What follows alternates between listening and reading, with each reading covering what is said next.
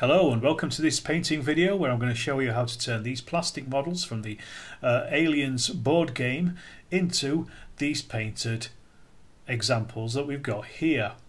Now these are the finished products. I'm basically going to take you through all the stages that I got to get to these. It's very simple, very easy to do, and took me about a day or so, including drying times. First up, I primed the figures. I primed them in flat black. This was just with an airbrush. You don't really need to do this. You could paint straight onto that black plastic if you want, but I wanted something for the later paints to stick to a little bit better, so I just did this myself. Very easy. And then I moved on to dry brushing Vallejo field blue onto these figures. To dry brush, get a flat old brush and dip it into your paint, and then wipe off as much as you can onto a towel or a cloth like I have there. And then you go over the figure, dragging the paintbrush over the grain of the figure just to pick up on all the bits and pieces of details. It's a very simple, easy technique, dry brushing, and it works perfectly on these figures because there's so many little lumps and bumps that you can see here and there everywhere.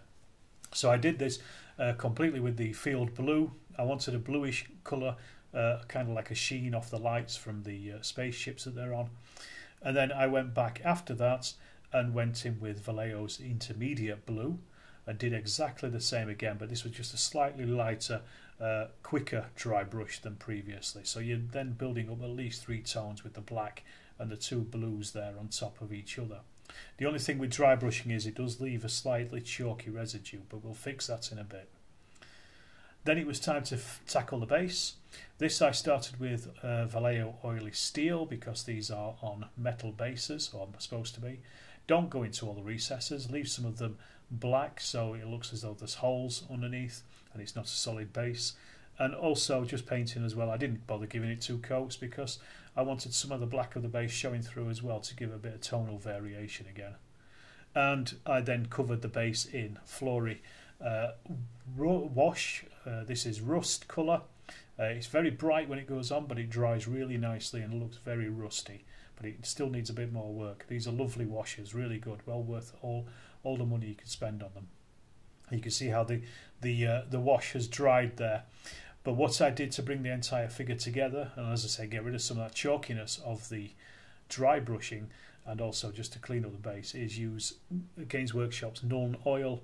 Just dab this on everywhere. This will then sink into the recesses and just bring all your previous painting together. Finally, it's time to varnish them, and I use Winsor Newton's Professional Artist Matte Spray. Make sure it's the professional stuff, not the general service stuff, because this is the best thing on the market. And they were finished. This is all 16 of the aliens in the box. It took me about a day to do them all.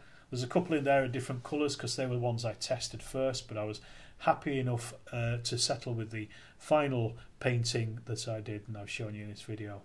Well, thanks for watching. I hope you've enjoyed it. If you have, please subscribe if you haven't already.